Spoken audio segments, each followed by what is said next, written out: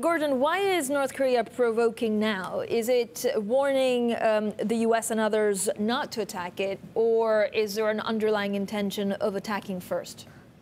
Well, there are a couple of things going on with regard to this particular launch and the ones on Saturday, and that is that right now we have the Ulchi Freedom Guardian exercises between Japan and South Korea. These are defensive military drills. The North Koreans always do something provocative during these exercises, which occur, each time this year. So it was bound to happen. Also because I think that Secretary of State Tillerson and President Trump on Tuesday said, things were going well with North Korea. President Trump said that the North Koreans were starting to respect us.